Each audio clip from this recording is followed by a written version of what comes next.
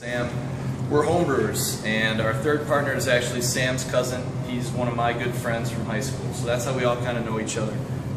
When I was, 22 or something, I got a kit from my brother. I immediately called up Mike, Sam's cousin, and said, hey, will you teach me how to brew? I want to know how to use all this stuff. And so on a 95-degree summer day, I think we were out in your garage. We were having a lot of trouble. I always remember cooling the wort that day using the hose water. The water was just not cold enough, and we sat out there for way longer than we would have liked to. Yeah. But immediately just fell in love with it. I've been very into cooking my entire life. It's something that I've kind of just taken up. My parents are big into cooking meals at home from scratch. So that's, I think, part of what really drew me into it.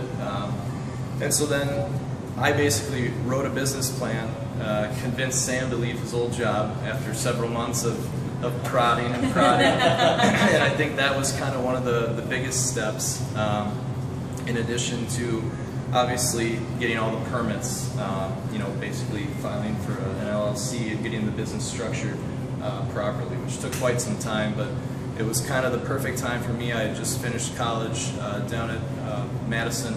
I was looking for work and kind of started as a project, but really just snowballed into something bigger.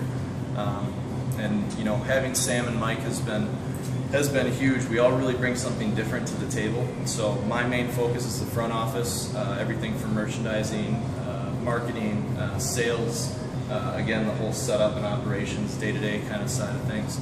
Sam's in here in the brew house, taking care of the brewing, kegging, cleaning, which I know is his favorite part.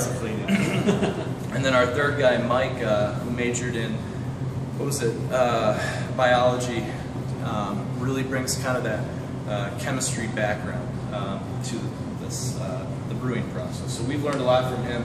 We're all constantly kind of studying and self-teaching and basically just sharing whatever we can figure out with one another and kind of growing through this whole process. So that's kind of how we got to where we are today. I think sometime last year we secured a loan, which is basically allowing us to expand, to do something larger.